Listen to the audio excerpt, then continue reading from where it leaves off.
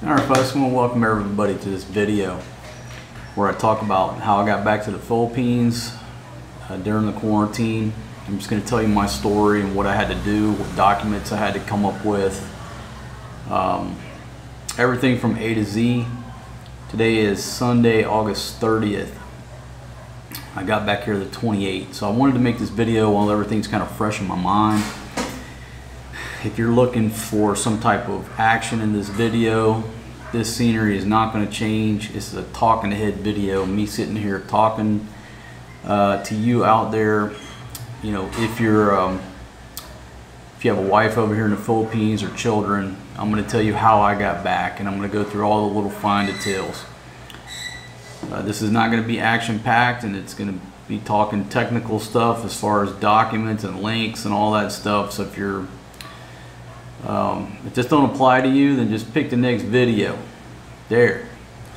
A couple housekeeping things. If you're not a subscriber, over there, right there in that little corner, click that overstay road sign, click the bell.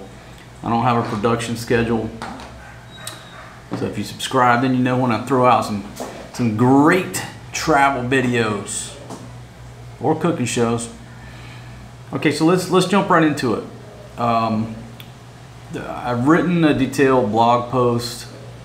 I'll put the link down in the description where all these links and everything is going to be housed on my website. And you know, to stay on track, I am going to sort of read from this, you know, use it as a template. Okay, yeah, so I'm back in the Philippines after 2 months being in the US, taking a little road trip, a little road tour, seeing some family, handling some business. I left out, I think it was June 20th, somewhere in there. I think that was it. I don't have my calendar pulled up, but you know, a lot of you said when I left that, hey man, if you leave, you're not going to be able to come back for 6 months, a year, 2 years. And at the time when you guys were telling me that, that could very much have very well been the case. I had mixed emotions about leaving. I didn't want to leave. I did not want to really take that risk of not being able to see my babies or you know, the ladies for that long. But again, I didn't go just for vacation. I had things to do. I had to roll the dice. I had to take that risk, and I just, in my mind, once I get things done over there, I'll make it back somehow. And you know, one of the purposes of me going is, and I'll talk about this in another video, you know, I had a job opportunity that I had to explore, and it was something I couldn't pass up. It was 50-50. There was no guarantees. I had to go check on it, which I did, and had it went through, well, I'd have been working over there for a while. Listen, I would have been working, not necessarily there, but I would have been working. So my situation, I had to roll. So I roll with the knowledge that maybe I can't get back, because at the time there was no mechanism in place for me to get back. Once I left, that was it. No mechanism to come back at that time. So the first order of business, how did I get out of the Philippines? Because I know a lot of you guys are here. You've been here during the whole time. And you have the question, well, you know, how do you get out of the Philippines? Because initially during these lockdowns, there were people stranded on islands all around here. You know, it was no different in Thailand and other places around the globe where you had, you know, people on vacation. The lockdown hit and they got stuck wherever they were at. So you know, I'm sure some of you've been riding this thing out. So how did I get out of here? Well, my scheme of maneuver, I booked a flight on Etihad. Etihad had a flight once a week at that time, leaving Manila to Chicago. You know, it went Manila, Abu Dhabi, and Abu Dhabi to Chicago. I highly recommend this flight for many reasons, whether lockdown is going on or not, because when you go to Abu Dhabi, you go through CBP, what they call pre-clearance. There's basically customs and border protection facility at Abu Dhabi airport.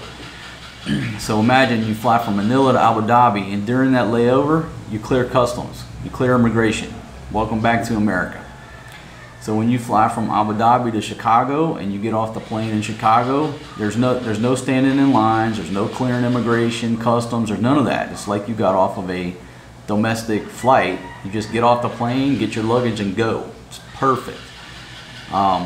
What a great concept versus flying into LAX and having to stand in line. So whether there's a lockdown or not, you know, if you can hit one of these places around the globe that have that pre-clearance, when you get to your final destination, you're just saving time. So that's what I did. I booked that flight. I had to go to my local barangay here and say, hey, I need a travel. I just knew it was a travel letter. I need a travel letter because, you know, here we have to have a quarantine pass to leave the house. I said, I need a travel letter to leave. They charged me, I think, 50 or 100 pesos, $1 or $2, whatever it was, and they gave me the certificate. And it had nothing to do with my health. It just basically said I have no outstanding criminal cases in the barangay. All right, so I got that. And they said, you got to go up to Subic Town and get another travel pass from the police up there so you can pass all the checkpoints and get to Manila. So I went up there, a lot of OFWs up there, and I basically filled out a small form. They took my temperature, they wrote the temperature down on there, and the form basically said we didn't do a COVID test, but the guy, you know, says he's in good health and this is his temperature.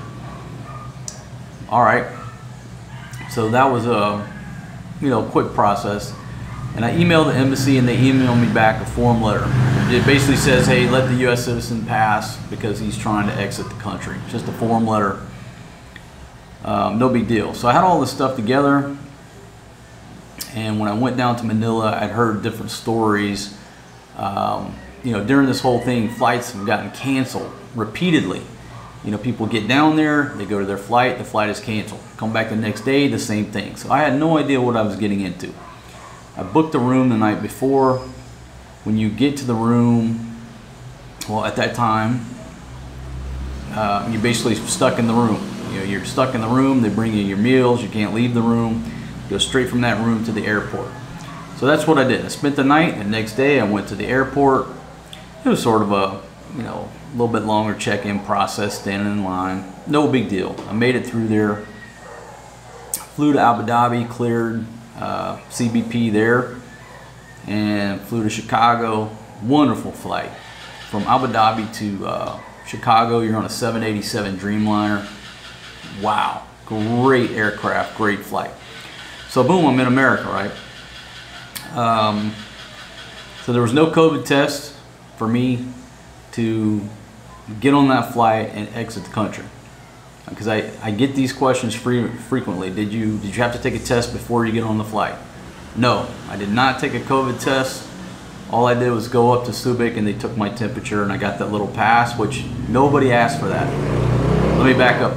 When my buddy Don picked me up and we rolled from here in Subic to Manila, we just breezed through the checkpoints. Nobody asked for any of that paperwork, but I had it just in case. And I recommend whatever they're telling you to get right now, you certainly don't want to get hung up at a checkpoint when you're trying to get to the airport. That doesn't make any sense. But I was never asked for any of that paperwork during my check-in process or nothing. Okay, so after rolling around America for 2 months, handling my business, and the job did not materialize, okay, it's time to get back here to the penthouse suite with the ladies and my babies. What can I do?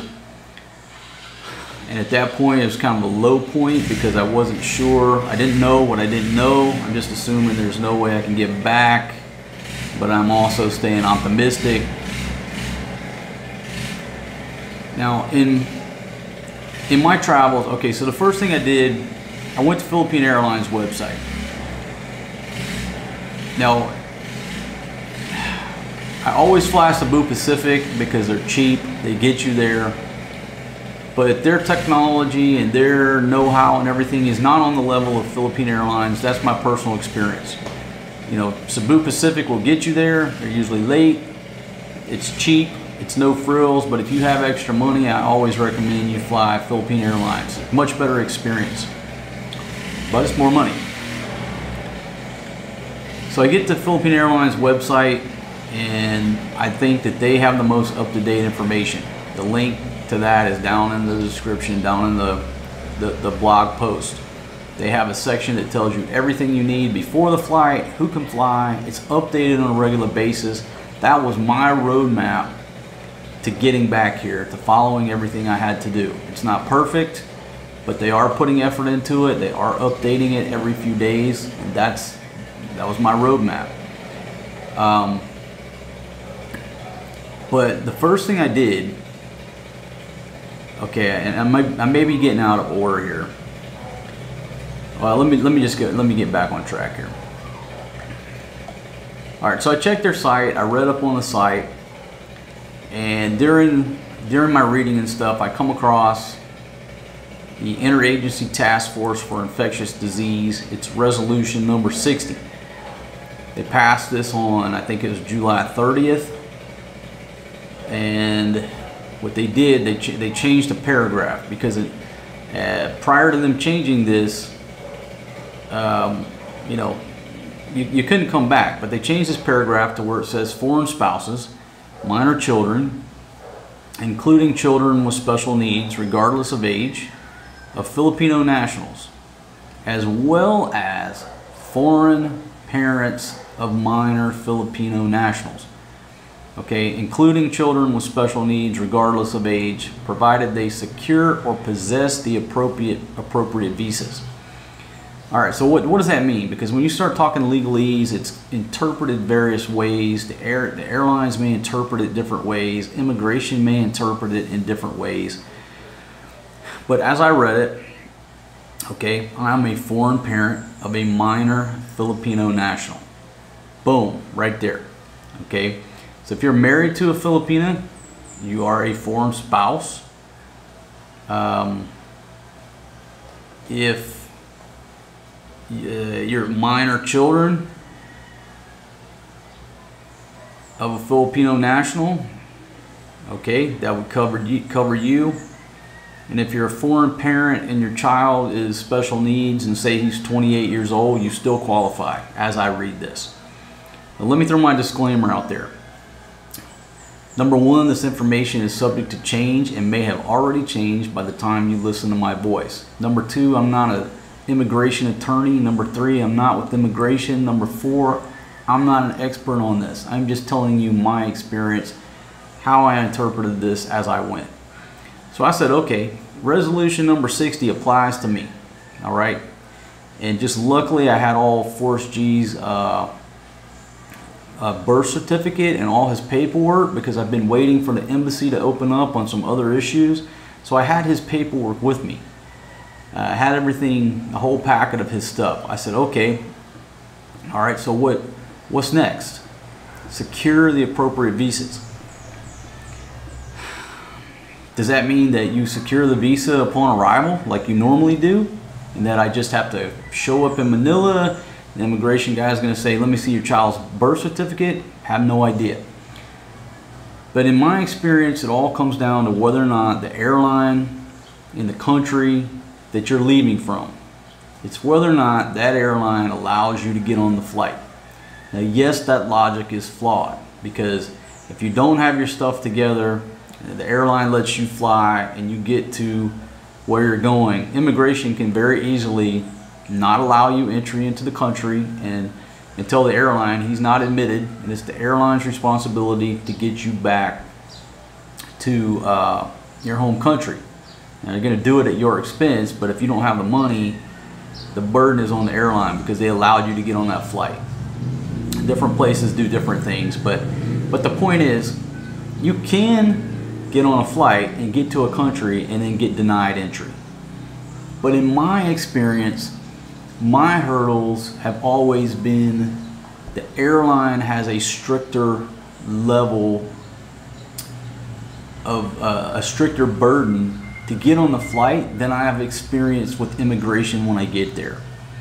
You know, they'll say, oh, you have to have this, you have to have this, and when you get to the country and you try to show that information to immigration, they don't want it, they don't care. So there's always a disconnect, but I like to roll the dice and say, hey, My hurdle is to get my ass on that flight, put my ass in the seat, let me go to the country that I'm going to, and I can reason with immigration. I would rather get there and roll the dice of reasoning with immigration, showing them additional documents, explaining my story to that immigration officer, because ultimately it's the discretion of that immigration officer whether he or she allows you entry into their country. And if they have a question, they're going to go to their supervisor, and the big boss on shift is going to come out and weigh in on it and make the decision whether you're coming in or not. But for me, I would rather do business with immigration because they're the ultimate gatekeeper versus the airline agent back in the country that I'm leaving from, if that makes sense. So here's what I did. I wanted the number to the check-in counter at LAX. I want to talk to somebody who is the initial gatekeeper that's either going to check me in or tell me, no, you don't have the appropriate documents to board the flight. That is my gatekeeper. So after I Googled, you know, the numbers and everything, I got a couple bad numbers. I finally found the number. I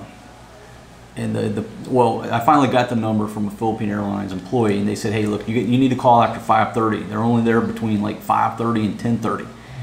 So I made the assumption that there was only one flight a day. Turns out that's correct. So after 5:30 that night, I called and I said, hey, look, this is the information I'm looking for. If I get on flight PR-103 from LAX to Manila, what do I need? The guy said, absolutely, you have to have a visa. He said that if you don't have a visa, that's it. The burden is on you to obtain the visa from the Philippine government prior to you showing up here trying to get on the flight. I said, thank you very much. That's what I need to know. Are there any more requirements? The guy said, look, right now it's a visa. I said, okay. That is straight from the horse's mouth because the guy is sitting there actively every day checking people in. He has the most latest up-to-date info because he's there. He's doing the job.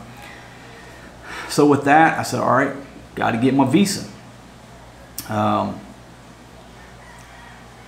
And the guy said, hey, it doesn't matter if you show up and show your kid's birth certificate or all that. That's fine, but no visa, you ain't getting on the flight. Okay. So how do I get a visa during this this pandemic? So the first thing I did was I got on the embassy's website, Philippine Embassy in the States.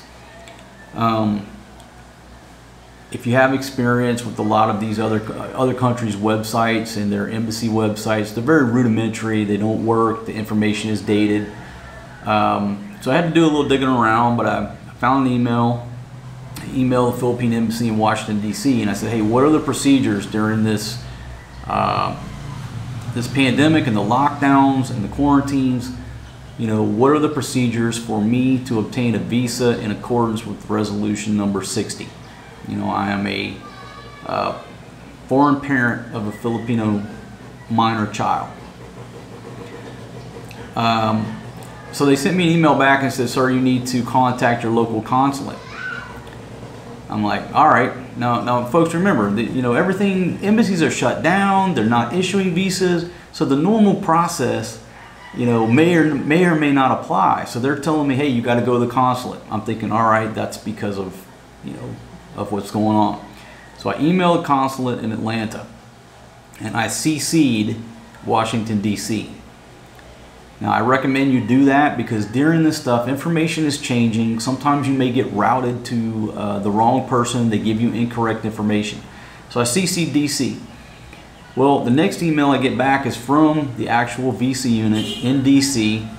with an email providing me with everything that I needed to do to obtain that visa. And in the blog post down there, I copied and pasted the email so you can see exactly what they emailed me. And then later on, I got an email from the consulate in Atlanta. I said, you know, sir, you have to obtain your visa from DC. We don't issue visas. All right, so just a little bit of disconnect. Not mad at anybody. Things are shut down. There's, you know, skeleton crew. I tell you the story. Just, you know, one, exercise some patience. Number two, make sure you follow up that you're getting the accurate information. Okay, so begin the email. They said, all right, if you're, and it's kind of mixed in with spouse, child.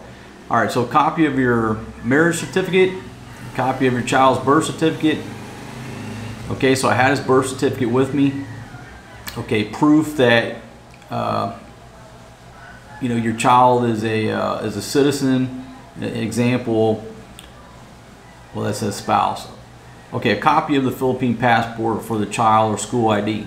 So I had a copy of Force G's passport. No problem. It was in my packet.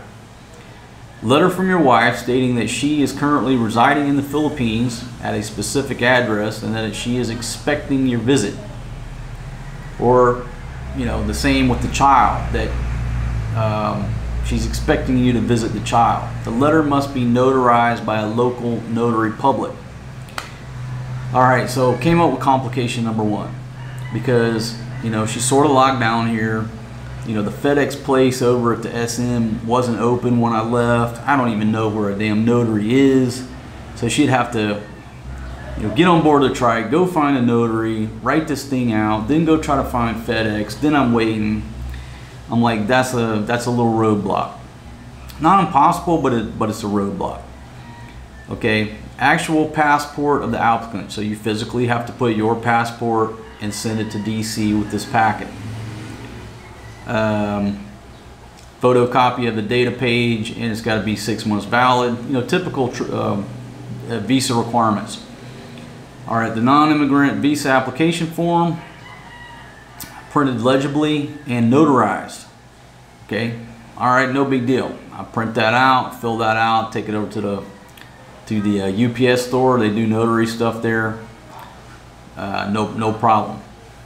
Travel itinerary. All right, just on all these visas, it never makes any sense that you have to buy your flight, print the itinerary when you don't even know if you're getting approved for the visa. But that's what you got to do. So I actually found a sale flight on Philippine Airlines, and folks, it was like $850 round trip.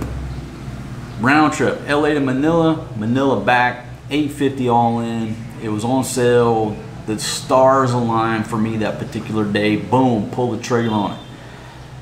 Because what I had done was just to check that Etihad flight to see how much the flight was from Chicago to Abu Dhabi back to Manila.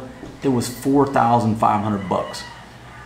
That was kind of scary, because I'm like, holy shit, do they know something that I don't? Are these flights really going to shut down? That's crazy. It's a crazy price for a one-way flight. So, I went immediately to Philippine Airlines, $850 round trip, snatched it up while it was on sale. Okay, send a colored photo, 2x2, and proof of financial capacity, which is a photocopy of your bank statement, and an employee certificate indicating your position and salary, or affidavit of support.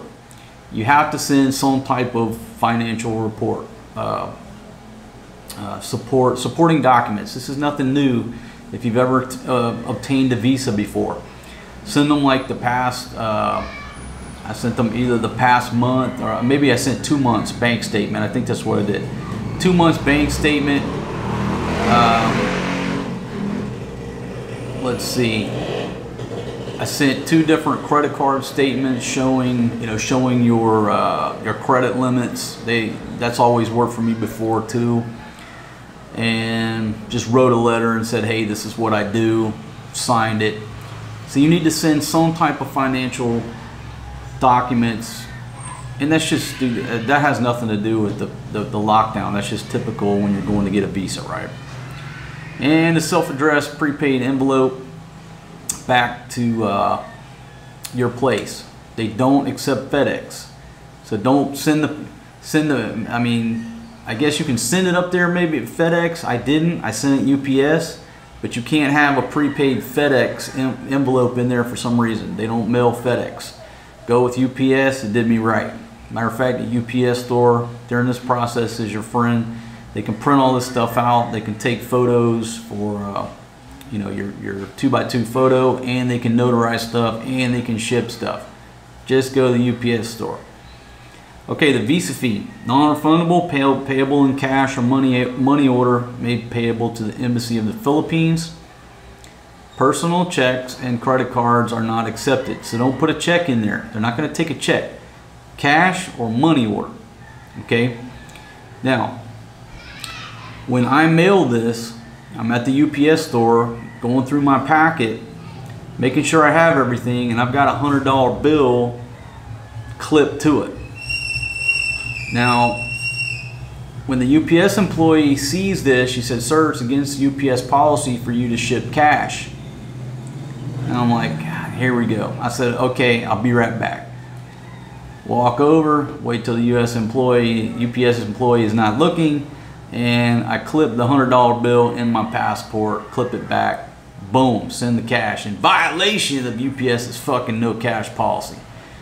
Okay, but I'm just telling you, don't stand there and do it, because they'll tell you the same thing. Maybe they'll give you some shit about it. Just clip it in the passport, paper clip that $100 bill in the passport next to your bio page. They will find it.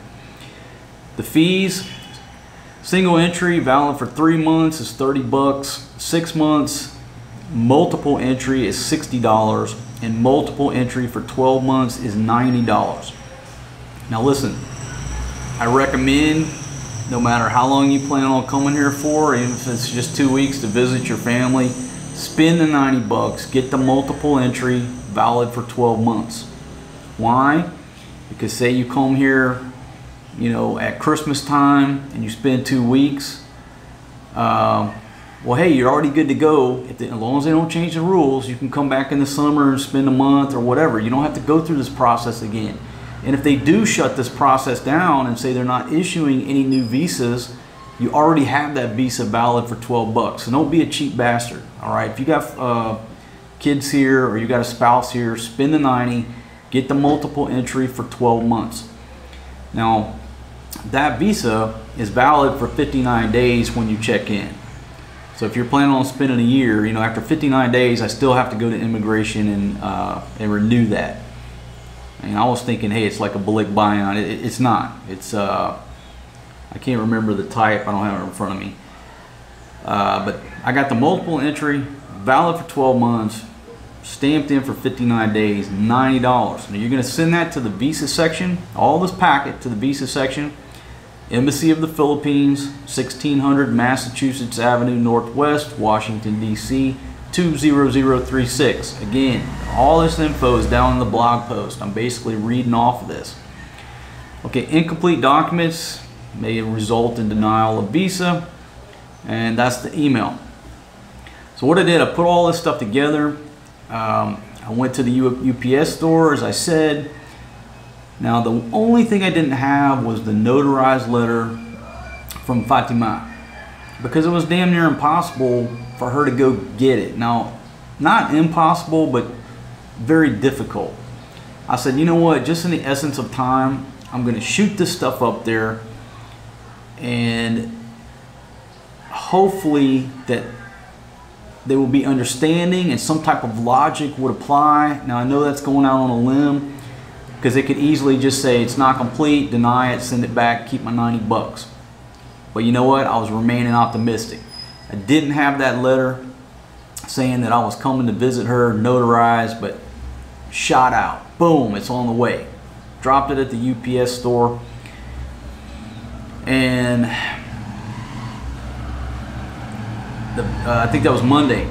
Package got up there 9 a.m. Wednesday. Okay. A short while later, I got a text from the embassy that said they had received my visa application. I was like, holy shit, all right, somebody's up there on the ball. Somebody has received it. They've opened it up. They've got my number. They sent me a text. Boom. Simple technology is working. The system is working. So I was excited, you know, and a big shout out to the folks up there in DC working at the Philippines Embassy. You guys are great. It was a absolute pleasant experience. You know, going through this process, you guys are on time. So then after this text, which, you know, gave me a warm and fuzzy that, hey, everything is good to go, nothing's lost in the mail, somebody's on the job, I get a nice email that's saying, you know, sir, we've received everything, but your package is missing the notarized letter, which I expected. And this is what I was hoping that would happen, that they would work with me, that they would acknowledge that it wasn't there. Maybe there's some other options. This is exactly what happened. This is the way you hope governments treat you. And that's why I am 100% satisfied with how they treated me during this. And they said, hey, look, we need a notarized letter because you have to prove that your son is physically present in the Philippines, or that your wife is physically present in the Philippines. All right, that makes sense, because if your wife and kids are living in California and you're just using them as an excuse to get a visa, okay, they've stopped that loophole. So part of the requirement is for you to prove that they're actually in the Philippines. All right, got it. Understand it.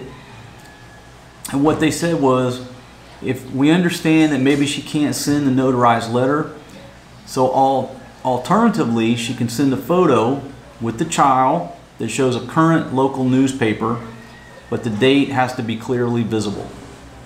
I said, that is no problem. It's much easier for Fatima to go run down a newspaper and take a picture with Forrest G than it is for her to go this notarized route and go to FedEx. I was like, you know, everything was going my way. So it was a reasonable request. I thanked them. I said, I will send you the photo first thing in the morning. So I waited till the old lady woke up. I said, look, go get a local newspaper. And so she saddles up, goes around in the Lamborghini, and can't find a local newspaper. You know, the local newspaper delivery does not deliver like they used to. She went to all these little stores. Nobody's got a damn newspaper. So I'm just kind of laughing, you know. They said, hey, the newspaper delivery stopped months ago during the lockdowns. So she ended up over in Barrio Barreto somewhere, and she finally found a newspaper.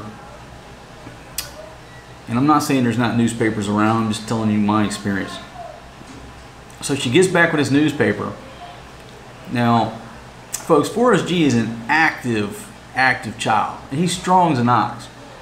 So between her and Faye trying to hold this dude down to take a photo, and he wasn't that morning for whatever reason, he was not in the photo taking mood. You know, because they're sending me video. We had the video going while they're taking. He won't sit still. She's trying to hold this newspaper. They'd take a picture. It's blurry as hell. You couldn't see the date. That was the hardest part of it. I mean, it was funny as hell. It took them like an hour to finally send me a photo of Forrest G with his face, her face, and the newspaper date legible. And they finally got it done, but it was funny. He just did not want to cooperate. I sent it up to the embassy, and they sent me a email, said they received it, and so I sat back and waited. So I think that was Thursday. Maybe that was Thursday, because it got there Wednesday. They said they had it. Yeah, so I guess it was Thursday. It was Thursday by the time I sent it up there. And on Friday at like 2 p.m., I think what it was, is when they handed it back to UPS. And I really appreciated that, because, you know, most government employees that work for any government, we call them Federal Fridays. Most people on Friday, they quit work at noon, 1, 2. Federal Friday, most government workers are out of there, especially in an embassy type situation. Yeah, you go to an embassy after 2 p.m. on Friday and try to get somebody to help you. But like 2, 3 p.m. on that Friday, boom, they dropped it off to UPS. It was on the way back. I had it in my hot little hands on Monday morning. Boom. All that was in there was my passport with the visa, you know, a sticker in the passport and a receipt. So again, shout out to everybody working at the Philippine Embassy in Washington, D.C. You guys are on the JOB, applying logic, understanding the lockdowns, understanding the hardships that people are going through to try to put these packets together. I certainly appreciate you guys up there. Man, from the text message to the email to working with me to, I can't say thank you enough. But that's what you have to do, folks. That's the process to get the visa. And as of the day that I flew, for my situation, no visa, you're not getting on the flight. Okay. Once you get the visa, you're not done. Okay. Check daily the Philippine Airlines page. Links in the description. It's updated regularly. It has all the information that you need to know to get your ass on that flight and get to Manila. Okay, so I'm going to talk about the information that was current as of the time when I flew. I flew out on the 26th of August and I arrived on the 28th of August at 3:50 in the morning. By the time you listen to my voice, this possibly, probably, may have, probably changed. Okay? How can I say that that many times? But basically it says, okay, there's 4 conditions of the Interagency Task Force on emerging infectious diseases. Must have a valid visa at the time of entry. Number 2, you have to have a pre-booked accredited quarantine facility. There is a list of hotels that are approved for you to stay at in Manila or Cebu, wherever you fly into. In this case, LAX to Manila. You have to choose a hotel off the list of approved facilities by the Bureau of Quarantine. Again, those links are on that Philippine page. Book you a room for 2 days, at least 2 days. That's what they are requiring. You're going to stay in that hotel for 1 to 2 days while you await the results of your COVID test when you get to Manila. Well, folks, it's starting to come on monsoon. I hope this doesn't mess up the audio. All right, let me take just a quick pause, close this up. I think that might be a little loud. Hold on. Okay, hope that's better. You have to book a room for 2 days. Now, if you do it on Agoda, at least when I did it, they had free cancellation like right up until the night before. What I initially did is I just booked 2 nights at the Red Planet Makati. It's on the approved list. It was $20 US a night on Agoda, and I could cancel it at any time up until like the day before. You know, if you're not familiar, most of the hotels and airlines are giving free cancellation or free rebooking. They're waiving those rebooking fees. Maybe not after September 1, but anyhow, I recommend you book on Agoda. Now, this is how I gamed it. I booked on Agoda to just have it ready, but as I got to where I knew I was going to fly, I wanted a higher level hotel, and I'm going to talk about that later. But you know, if you're on a strict budget, I recommend the Red Planet Makati, 20 bucks a night. Problem solved. Print that out. You're going to have to show people that hotel booking when you get to Manila. All right, it's a requirement. Okay, number 3, with a pre-booked COVID-19 testing provider. Now this was confusing because I didn't know if I had to Google one and find a test and go to... No, this is done at the airport. It's mandatory. If you are an OFW, I believe that it's free for you through the Red Cross. They pick up the bill. If you are a gringo like me, it's 4,500 pesos that you're going to pay the minute you get off the flight in Manila. First stop is to pay for the test, literally. 4,500 pesos. But what you have to do is click that link in that number 3 section. You're going to fill out a form. It's the RT-PCR, you know, the COVID-19 form, what have you. Once you fill that out, you're going to receive an email. That email is going to give you a number about that damn long and a link to another form. You're going to click that link. It takes you to that form. You're going to take that number and plug it in there. Fill out that form. Then they're going to email you a QR code. You know, it's one of them square codes. You know, looks, you know, where the cell phones can read it. So when you get that QR code, you're good to go on the COVID testing part. you have signed up for the COVID test. The COVID test is right there when you get off the flight. So it's kind of misleading when it says a COVID-19 pre-booked testing provider. No. They set the provider, and they set how you sign up for it. Now make a note. You have to fill this out within 3 days of your scheduled departure. So I'm trying to do my due diligence and get this done ahead of time. It will reject you. You have to do it within 3 days. My flight was on Wednesday. I did it on Monday. I got my QR code. But I tried to do it before. It didn't work. So 3 days. If your flight's Wednesday, do it on Monday. Simple. That QR code, make sure you print it out where you have a printed copy, because they can scan the printed copy, and make sure you have it readily available on your cell phone. Now why do I say do both? Because if you get off the plane and you have it ready, it's just a quick scan, boom, now you're off to the races. If your phone goes dead, you can pull out that piece of paper and they can scan the paper. Don't be cheap about it, do both. Okay.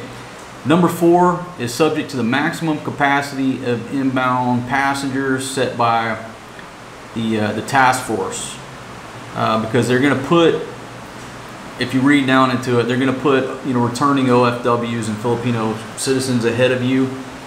So if the flight is capped at 50-60%, I don't know how they do that, but basically number 4, don't worry about that. As long as you get on the flight, number 4 is pretty much a given, right?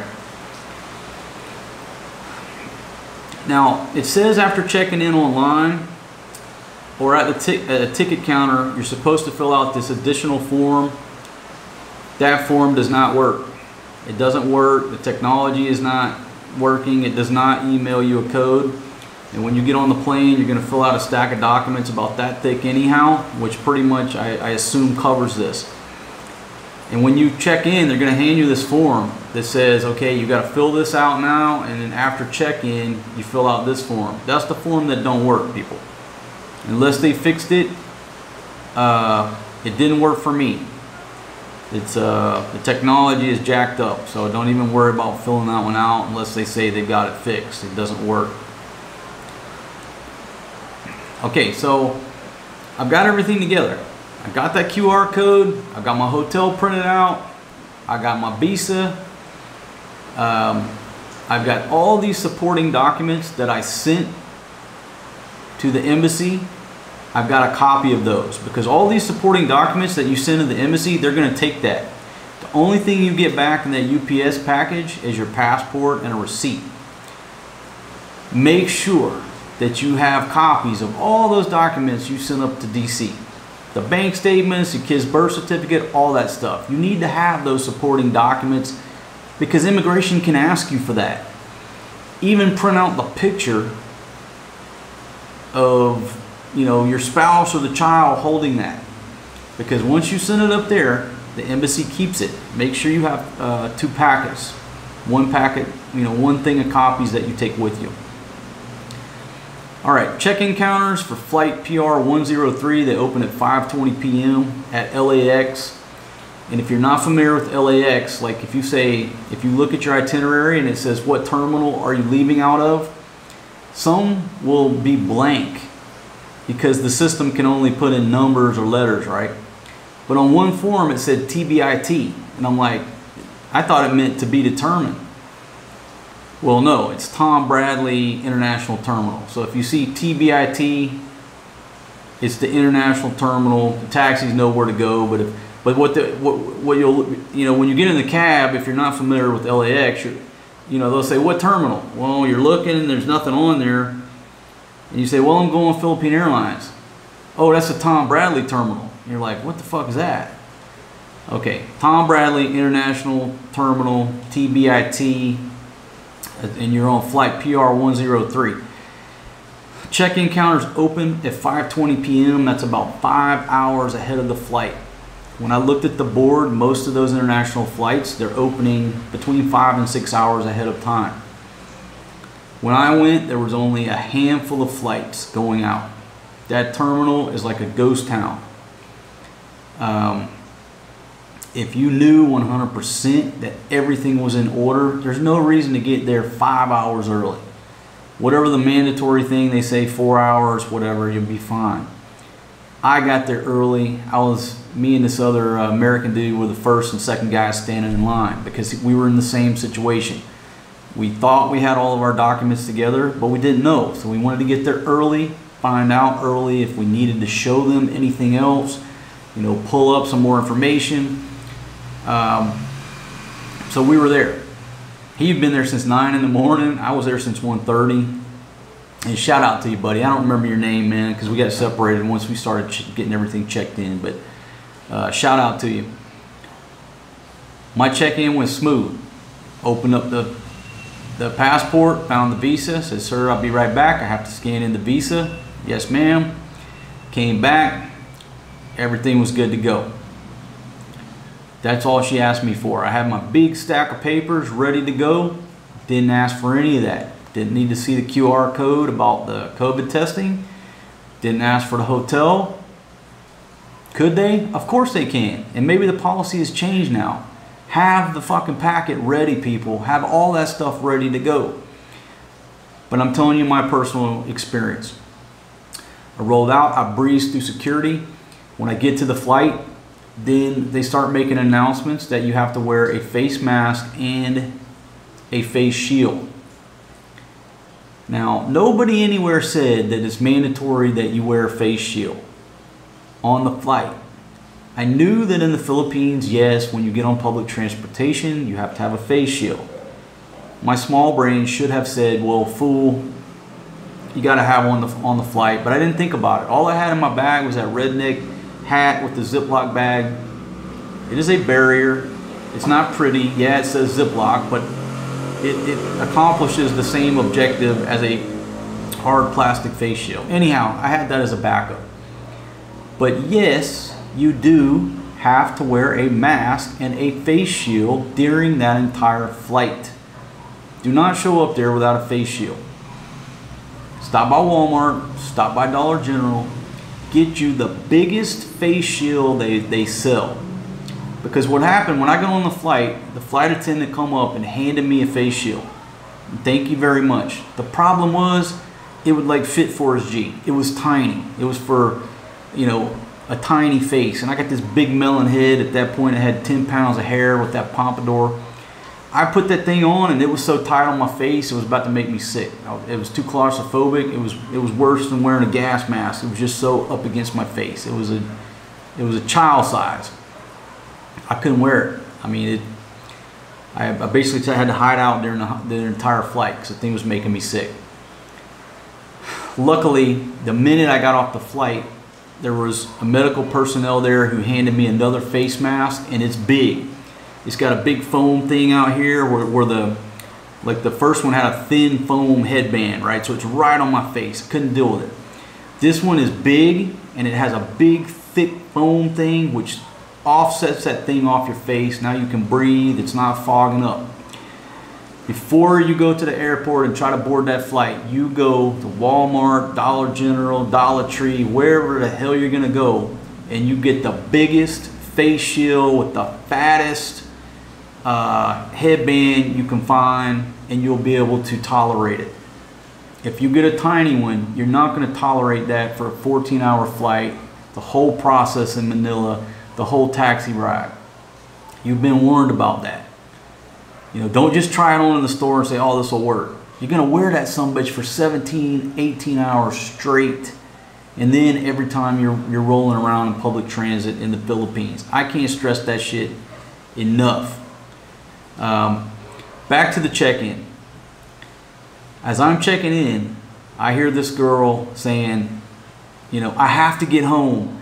My mother's 86 years old and she's sick. I have to get home. Please, please. I checked the website many times. I didn't read that. Please. Folks, apparently she didn't have her documents together or did not have a visa. I have no idea her whole story. The point of that is make sure you have your shit together or you will be devastated like that young lady was. Hopefully she was from LA and she could just drive home. But she may have been in from damn Boston and took Boston to LA and been in that airport like us waiting all day only to find out she got no-go getting on the flight. Now she's got to try to get a flight back to Boston. Have your shit together. I mean, have your shit together. That's why I'm doing this video for you. Don't just say, oh, well, Marco said that's all they checked. I'm just telling you my experience. But if that girl 2 doors down told you hers, it's probably totally different. So have all your fucking documents together, people. Please. Went through security in about 2 minutes. Shout out to the TSA folks working at Tom Bradley International Terminal at LAX. My goodness. Even if there wasn't a lockdown, you guys had that shit so efficient. Like just the way they had the stuff set up, like I felt like I was initially getting herded like cattle, you know, separating the calves from the cows. But they were just pushing you down which chute. I went straight through there, even if... and I guess it's probably because they are so busy, you know, during the normal times. They just had an efficient flow, very friendly.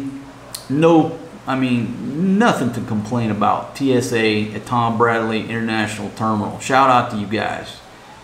And as I said on that video, if every security screening was that pleasant, nobody would ever complain about going through security screening. So in through there, when you get into the terminal, the only food option I saw open was Panda Express. Now there was a Starbucks open and there was a wine bar, I think serving wine and beer. But food on that side is limited. And there was no food options on the ticket counter side at Tom Bradley. There's a convenience store, but I didn't see any food options. So once you get through, all of the duty-free stores are closed. So if you think you're gonna buy booze and cigars and those chocolates at duty-free, the duty-frees are closed. There are several little stores, and the farthest one from my gate, I found some t-shirts for like $4.99 on clearance that said Los Angeles. They were good quality, and I ended up picking those up for the ladies for a little bit of Pasalubon. But I intended on getting some chocolates and some cigars, you know. No, the duty-free stores are closed. At least they were during my flight. Okay. On the flight, make sure you bring some extra face masks. Okay, why? Because I actually dozed off for about 30 minutes and I must have been just crashed so hard. When I woke up, I drooled all over my damn face mask. That thing was soaking wet. I must have been drooling. I must have been drooling the whole damn time, dreaming about a fucking steak. That mask was soaked. And so imagine a soaked mask with your saliva, and it smelled like, you know, smelled like a damn wet dog. Luckily, I had extra face mask, scrap that one, get a new one, put it on. But if you get on that flight with one face mask, now the cabin crew's got some, so obviously you could get one, extra one from them, but just bring you a couple in case you fall asleep and drool all over your damn mask. Okay, have a backup. Once we got airborne, they're gonna hand you a stack of paperwork. I mean, there's probably about 8 documents. The print is about that tiny. Folks, if I didn't have my newfound reading glasses, courtesy of my mom's, thanks Mom for buying them damn $1 reading glasses. If you don't have reading glasses, you can't read that shit, and there is a stack of paperwork to fill out. It will literally take you 30 minutes of filling out papers. It's not just an arrival card, it is a stack. Reading glasses and a good pen and some patience to fill that crap out. Okay. I would pack very light for my carry-on. Okay, because when we arrived in Manila, well, this will make sense as I told the story. You get to Manila, plane pulls up to the gate, Coast Guard personnel, medical personnel board the flight. They're going to give you a briefing about what's coming up, and they're going to take everybody's temperature, not with them little bullshit guns. I mean, this girl's holding a you know, however much it is, $25,000 state-of-the-art temp gun. Okay, so there ain't no mistake. If you got a fucking temperature, they're going to detect it. It's not like one of these little bullshit drugstore specials that you see out here in the checkpoints. So they take everybody's temp. And luckily nobody had a temperature, so we were free to deplane. And as I was deplaning, that's when the girl gave me the face mask, and I was kind of a jerk about it because I thought she was going to give me another one of these tiny things. It was just, I couldn't fit it around my head. And the girl's like, "Sir, just wear the face mask." I'm like, all right. So I tried it on, and boom, you know, I felt like an ass because she had given me one appropriate, big enough to fit my big melon head. So shout out to you, girl. You know, sincerely apologize for giving you some riff, but I had a face mask. It was too tiny, but you saved the day, and I've kept that, and I'll wear that the whole time I'm here. So thank you very much. And again, apology, but I mean, come on, you understand. When people get off of 14-hour flights, they're not the most jovial. First station, payment booth for the COVID test. When you get in there, they're going to shuffle you into some chairs. Get on your phone, pull up that QR code, and hold your phone up. Because half the people in there haven't done it, or they can't find their QR code. They don't have the paperwork, so they're sitting there filling this crap out. So they're not going to go, they can't go by the line because some people have it and some people don't.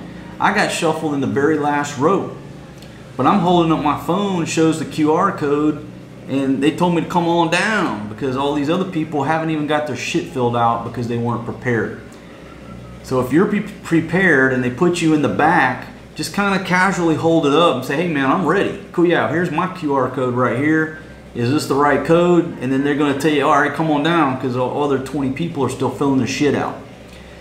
You go on down, sit down. All they do is through the glass is scan it. "Are you Mr. Blackard?" "Yes." "Is this your email address?" And they read it off because that email is how you are going to receive your results. If you give them the wrong email address, if it's off by one letter, you're screwed. Okay? And they know this. So pay attention. When you sit down and they scan that code, it's going to pull up all that information that you entered. But that gentleman read it off to me. "Sir, is this the email address? Blah, blah, blah. Character by character. Listen and make sure 100% they've got that right email address or you're fucked. You're going to be sitting at that quarantine hotel till the end of fucking time." Pay attention. Make sure you input it right, and when that gentleman or that young lady reads it to you, listen, "Yes, that's good." "Okay, sir, it's either 4,500 pesos. You can pay cash, US dollars, Philippine pesos, or you can pay credit card." I said, "Well, how much is it in US dollars, my friend?" He said, "In US dollars, it's 94, but you'll receive 300 pesos back for change." "No problem. Here's a $100 bill. Gives me 300 pesos back." Perfect. There's just some tip money, okay? But they do take credit cards, and so no problem there. You're going to pay. You're going to do shuffle to the next station, which is the actual swab test itself. You're just going to sit. Oh, now, when you pay the money, they're going to give you 3 stickers, 3 little stickers and a receipt. So when you go to that testing booth, that swab, you're going to hand her those 3 little stickers. She's going to tell you, take your mask off, tilt your face shield back, open your mouth and say, "Ah, ah." That chick went to swab in the back of my throat, and it'll almost make you gag. They're not playing around. I mean, they got a job to do. Their technique is to go deep. She's got that damn long ass Q-tip back there, and I'm doing everything I can not to fucking gag and puke everywhere. That brings up a point. On the flight, they're going to feed you twice. The first meal I had, absolutely delicious. Shout out to the folks at LAX putting those meals together. Good food. For airline food, that was a damn good meal. They came around with the second meal, and I declined it because I wasn't hungry, and I just kicked back. I'm glad I didn't eat that second meal, because if I had ate that second meal, I would have been so damn full. You know, I'd have been full and bloated, and here she is sticking that thing in the back of my throat. It probably would have puked all over her damn screen right there. So I was very glad I didn't eat that second meal. So after that, after almost gagging me, she goes in the left nostril, and folks, I saw them doing it to some people. And I was like, holy fuck! I mean, they were taking. I mean, say this damn camera thing. I mean, they were going like. I shouldn't hold that up. Looks like a fucking dildo. Folks, they were going that deep in people's nostrils with, I mean, it was like, where the fuck is that swab going? And she did the same shit to me. Went so far back that I mean, it was all I could do to tolerate it. And my eyes just started crying, my nose started running. I mean, it just put me in a discombobulated state. It was so unpleasant and uncomfortable. I don't think that it really hurt, it's just uncomfortable. And then when she did the right one, I mean, just instinctively, she went so deep, I just kind of held my head back, and she just grabbed the back of my head, like fucking manhandled me and got the job done. But as soon as she was done, my whole face was just pouring tears, you know, like I was at a funeral. And they just hand you a box up and you just pull out some Kleenex, you know, and you're gonna need it. So I guess with that said, to be prepared, I'd have some of my own tissues or a handkerchief or something, because, you know, they're trying to get this done rapidly. So she's like, here, take 2 tissues, and I'm just still trying to get my wit together. So if I had it to do over, I'd have me my travel scarf around my neck, so when I'm sitting there pouring all that shit, I could wipe my face off and you know, help you if they run out of Kleenex, because you're gonna need it after that test. It is not pleasant. My friends have said that it caused them nosebleeds. Their nose was bleeding for, you know, 10 minutes after those tests. I didn't get a nosebleed, but I did. It was like somebody slapped me in the face with a damn wet sponge. So you've been warned about that. Okay, so after that, then they're gonna, you know, like 3 or 4 of us gathered. Okay, follow me. We went around to immigration. There was only 2 people in front of me. It's not a long time to wait. I ended up in front of a young lady.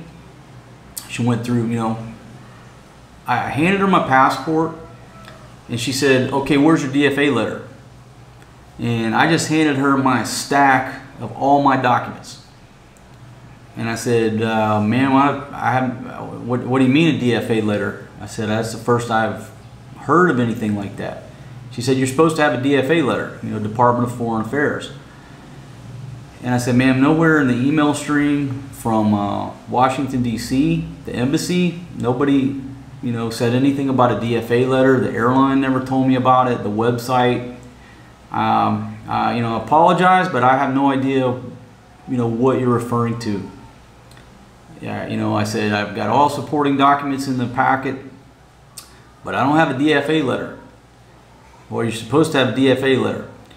So apparently it's serious enough where she got up, went to the supervisor's office. It clearly says supervisors, and I'm like, man, here we go. All this work, come all this way, just got this swab test, and I'm gonna get no code at immigration because I don't have a DFA letter, and not even the embassy told me about a DFA letter. The kuya comes out, you know, older gentleman, the big boss. He flips through the paperwork, and, you know, I just explained to him, I said, sir, I didn't know about the DFA letter. The embassy never told me about it. There's my son's birth certificate. I've got a picture of him here in the Philippines. He basically thumbed through it. He's like, all right, let him go. So nothing against the young lady in the booth. She's doing her job based off of what she's told to do. But in my situation, the big boss came out, applied logic, stamped me in, let me go. Thank you very much to immigration for doing that. Because again, it's up to their discretion, folks. One little stamp and boom, your ass is in purgatory, go back to your own home country. They have that power. And some of you have emailed me and said, hey, my buddy got off the plane, didn't have his visa, and they offloaded him, they sent him back. So they certainly have that discretion. So thank you very much to the young lady and to the boss man for letting me go. And I'm putting the information out there, so hopefully other people will know to get that DFA letter. I still have no idea what it is, my friends. I'll have to Google it and try to figure it out.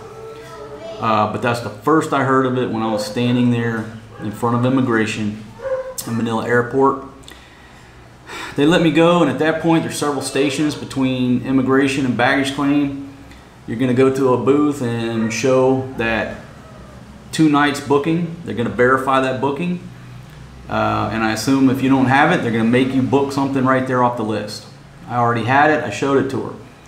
At this point, they put a sales pitch on me. They said, hey, we've arranged a safe shuttle to get to your hotel. It's like 1,300 pesos. I politely declined that offer. I said, ma'am, I'll be taking a metered taxi, thank you. You know, and they're trying to sell you a package there. So just for example, so there I went to the next booth. It's a guy verifying your transportation. How are you getting to your hotel, sir? I'm taking a taxi. He writes you out a receipt. It's 330 pesos. Go to Bay whatever. Okay, from there you go retrieve your luggage, then clear customs. Go outside of that bay, and it's not actually the metered taxis. It's the same company that Dong works for. It's the SUVs. You hand that, it's 330 pesos, load up, take you to the hotel. Okay, that was my experience coming through Manila Airport. The entire time took about an hour. Is it hectic? Yes. Are you playing musical chairs? Yes. And the chairs are kind of close together. That's why I tell you, pack lightly on your carry-on luggage. I only had the one bag, but it was my little rolling briefcase, my Samsonite, but it was too big to like roll in between there. I had to wrestle it. If you just had a small backpack playing musical chairs and going from station to station to station, it just makes things easier. Okay, that's just a convenient recommendation. Get to the hotel. When you get to the hotel, they're going to take your temperature. You're going to fill out a form. You're going to check in. Once you check into that room, you cannot leave that room. They're going to explain it to you just as everybody has explained it to you. You're going to stay in the room and you're going to quarantine until your test results come back via email. The hotel will provide you with meals. They'll basically put them on a chair outside your door, knock on the door, walk away. So the door opens, you get the meal. I stayed at the Conrad Manila. I had initially booked that Red Planet, but once I said, look, I've got to have stuff printed. I need to make sure the internet is good. I had Hilton points, so that's how I got to that property. But you want to pick a hotel, folks, that the internet is good, they have the capability to print, okay? You're confident that they're going to bring you some decent food, because they told me you can't even order a pizza. You can't order grab food. It's only the hotel food. They won't even let a pizza driver in the building. So I was at the Conrad, and the desk clerk told me, he said, sir, you know, I can't guarantee you anything, but most of the flights from PR 103, the test results have been coming back the next day. Okay, thank you. So I'm quarantining in my room. By the time I got to my room, I got a text on the phone that said, you know, check your email. I checked my email, and it's the company that does the swab. They say, hey, we've opened up a case, we've received your swab, and we will email you at this address. So everything is good to go. Everything is going my way. Got lunch. Hey, baby. Hold on a second. I got to open the door for Faye, my friends. Hold on. Okay, folks. It's a phase here. So anyhow, you know, I had lunch and I'm chilling in the room. Beautiful room. I highly recommend the Conrad Manila for various reasons. But at 4:30 p.m., I had an email that said, here's your test results. And it's a passworded file. You open it up. Okay, negative. Good to go. But then what you have to do is you have to click that link. It's going to take you over to, I think it's quarantinecertificate.com. It's set up by the Ministry of Quarantine. You're going to fill out a form and you are going to upload your passport. You're going to hit send, and it's not going to send you an email. It's not going to allow you to print that certificate. Why? Because you have to email MOQ your test results, and make sure you include that password, because so they can open the document. So when the form didn't work, I called the number. The gentleman actually answered the phone. Now, if you've ever done business here in the Philippines with any type of government entity, they never answer the phones. This guy answered on the first ring. I said, sir, I got my negative results, but it won't allow me to print the quarantine certificate. He said, yes, sir, that's because you have to email us the test results and we will manually release it. What's the email? Blah, blah, blah. So I email the gentleman. Within 1 minute, boom, you can print the form. And then they send an email back, hey, just verify that you received it. Yes, I received it. Folks, all the dots connected very easily.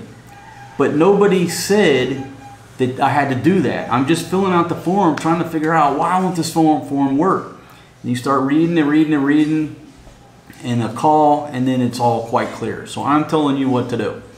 Get your results back, fill out the form. It's not going to print, but once you fill the form out, then you email them at their email address, and then the guy's going to manually release it.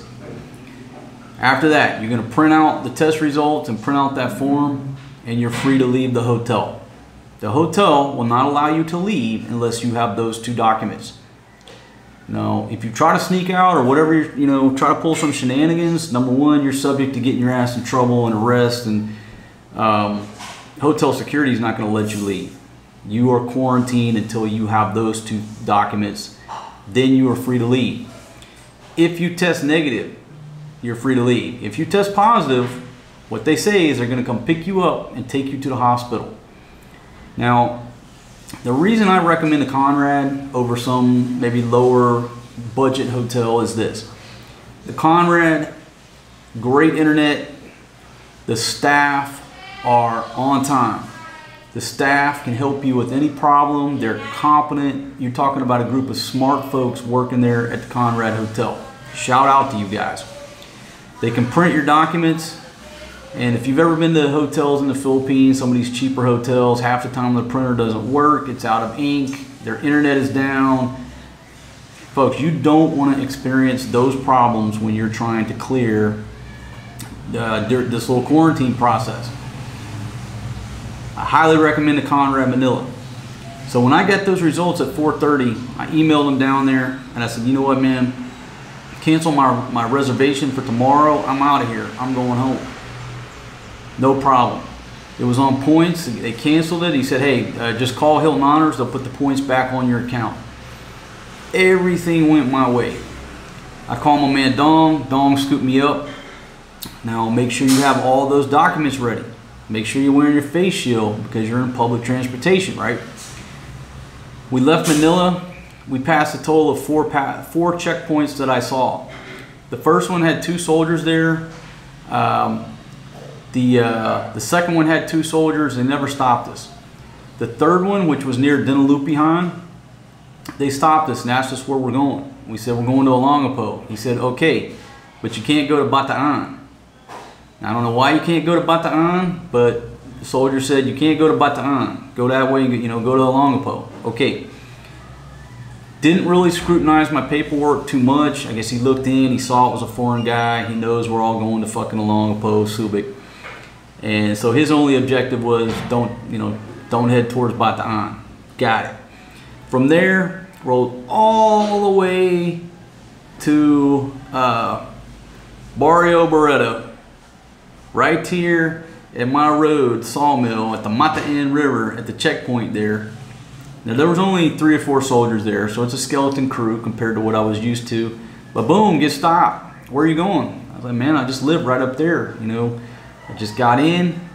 I've got my quarantine certificate. I have to go home and quarantine for 14 days at this address. And that's what it says. So you want to put your home address on that quarantine certificate because that's where you have to quarantine. So I showed it to him, and he's like, well, we got to log you in. So boom, I'm out of the car. I'm in front of the sergeant over there, and explained the situation to him. He basically logged me in the logbook and handed my paperwork back. And Dong dropped me off at the house. So here, I'm on a self 14-day quarantine at my place of residence. It's on the MOQ certificate. So if any of the local officials come around and want to check me, per the Ministry of Quarantine, I'm where I'm supposed to be, and I can't leave this place for 14 days.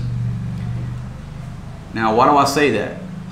You guys have emailed me and sent comments. I've seen them fly across that other people here in the Philippines have been locked down for visiting other provinces and been quarantined in certain locations. I've heard some horror stories. I don't know if they're true or not. But I wanted to have my shit together where I don't become a horror story. I don't want to quarantine over at the Barangay building, or I don't want to go quarantine at some hospital. I'm following the guidance and the instructions of the Interagency Task Force on Infectious Diseases, the Bureau of Quarantine. Did I say Ministry of Quarantine? I think it's Bureau of Quarantine. I may have misspoke because I don't have my certificate in front of me. I'm following their instructions. So if anybody shows up, I'm not leaving this house, because they basically, you know, they tell you, hey, go home. That's where you're supposed to be for 14 days. Don't be rolling around. You're subject to, you know, blah, blah, blah. I don't think that's going to happen, but folks, use it to your, what I'm telling you is use that to your advantage. The law and the guidance says you have to quarantine for 14 days at that address on that document. That's where I'm at. So if anybody shows up, wants to take my temperature, do whatever they want to do, that's fine, but I'm following the guidance of the federal government, and I'm where I'm supposed to be. So I think it's important that when you fill out that form, that quarantine form, make sure it's your home address and not the hotel in Manila. Does that make sense? So you get stopped at any of these checkpoints, boom, that's the address I'm going to. I have to go there. I have to go quarantine for 14 days, guys. And so here I am, folks. So that's how I got from America back to the Philippines during this quarantine. I hope some of that information helps you.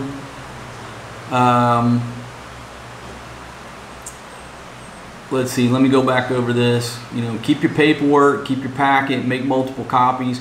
I would make multiple copies of that test and the quarantine certificate, those last two things that allows you to leave the hotel. I would make multiple copies just in case somebody at these checkpoints try to take it and say we need it for the log.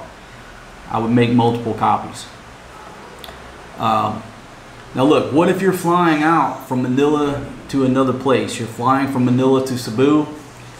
Do your due diligence and your research, because I can't speak on that.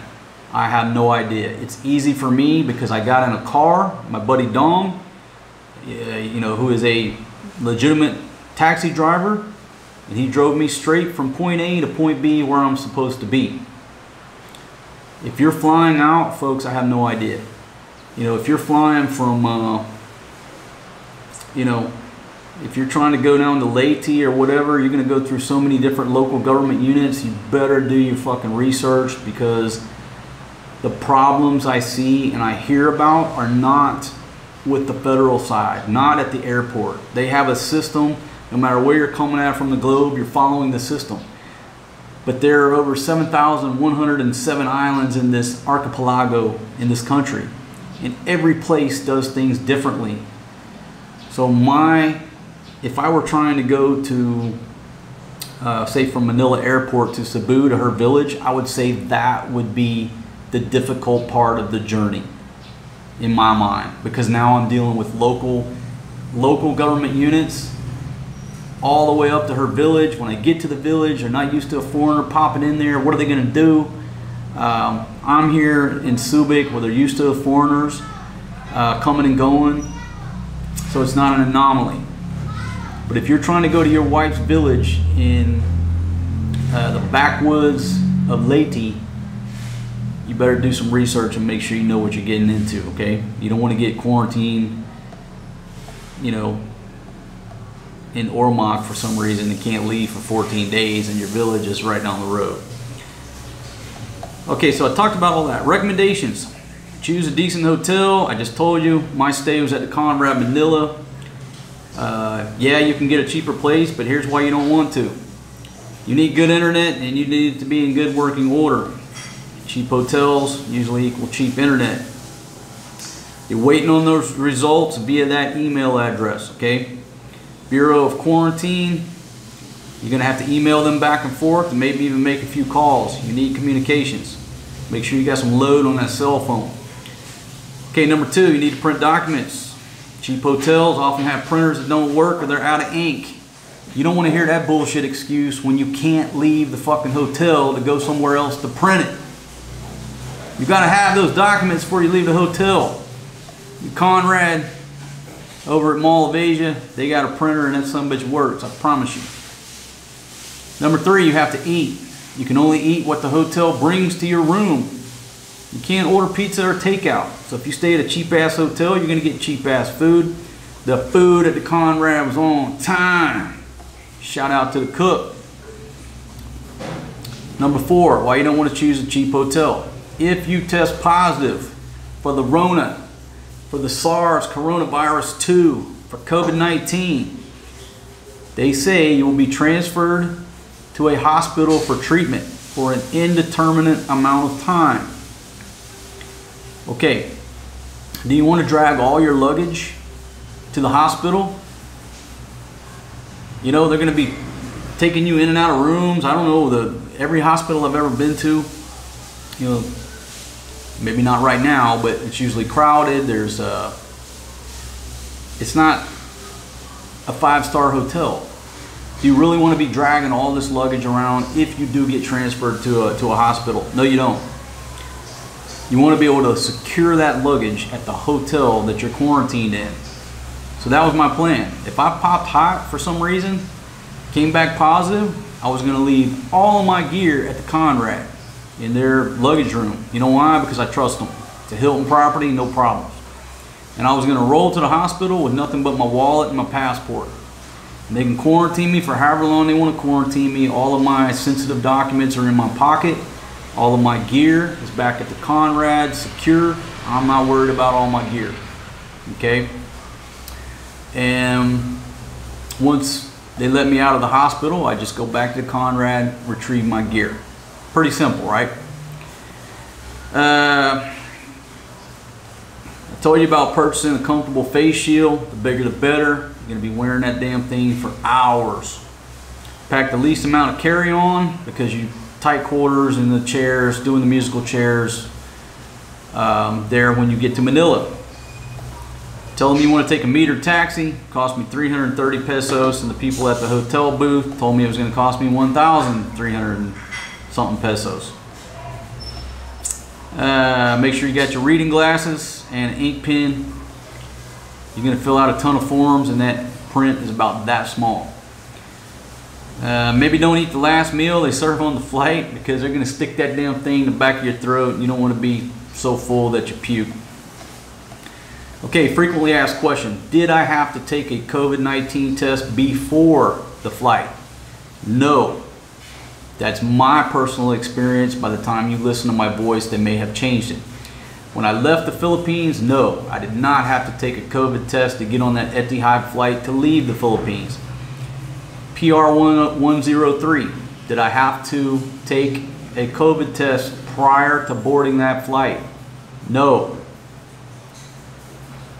I'm not saying don't go get one. It's better to have one and have that paperwork and not need it. So if I had to recommend something, go pay $100 in the States, get your COVID test. A, you know you don't have it. B, you know you're not going to get quarantined in a Philippine hospital when you get here because they're going to test you too. Number 3, if they ask for it, you got it.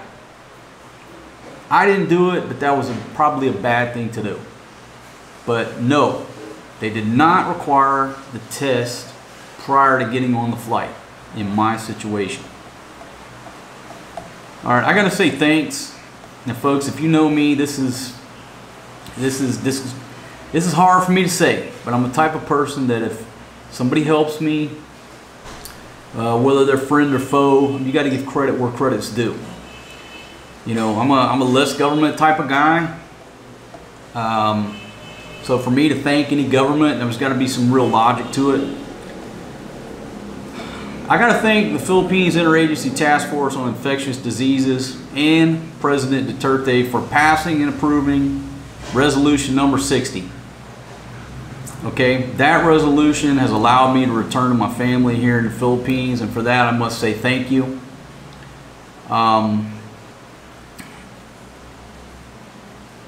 That resolution, I think, was born out of logic and compassion.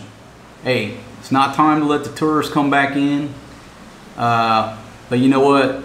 we need to let these fathers and these mothers and these family members get back together. And the Philippine culture is about, you know, family unity.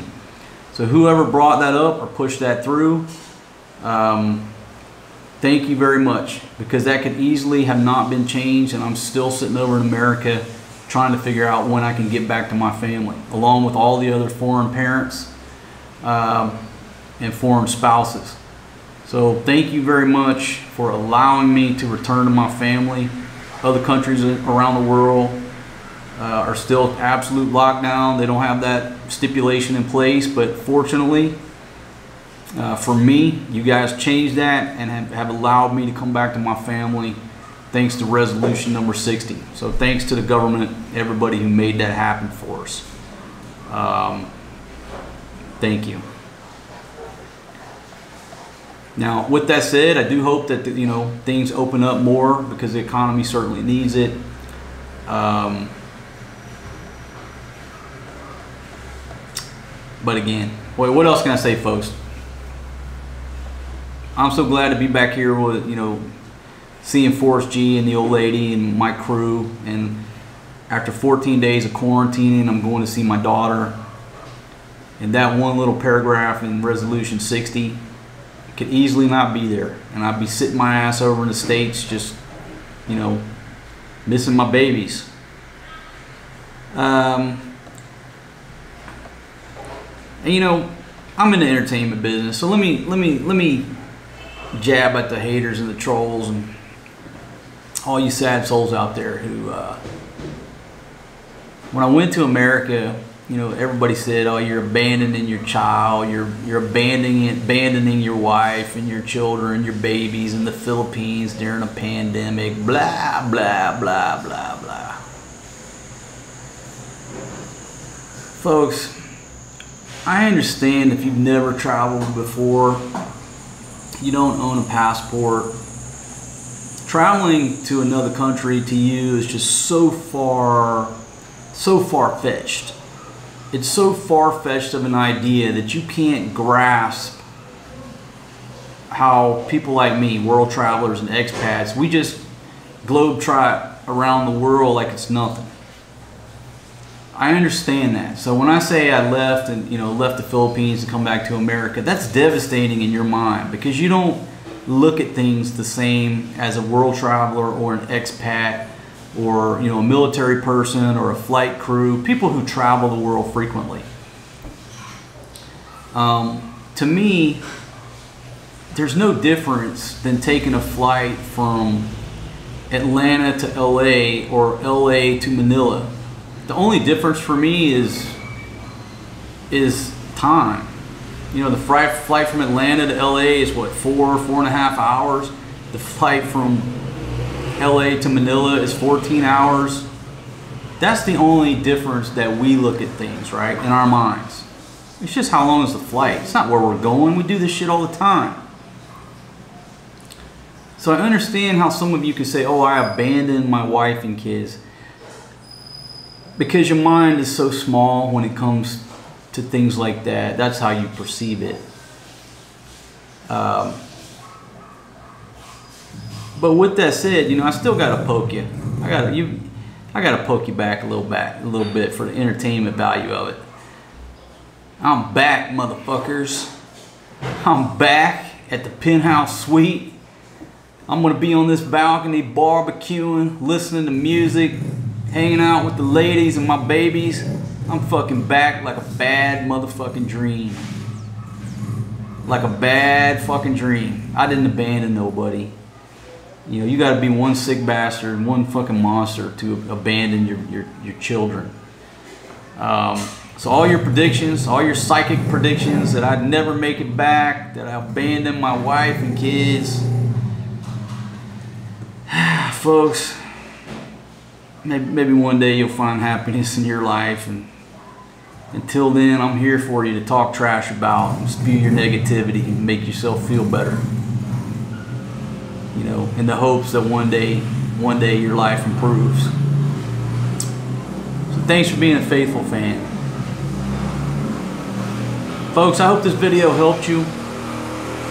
Again, the blog post is down in the description, the link.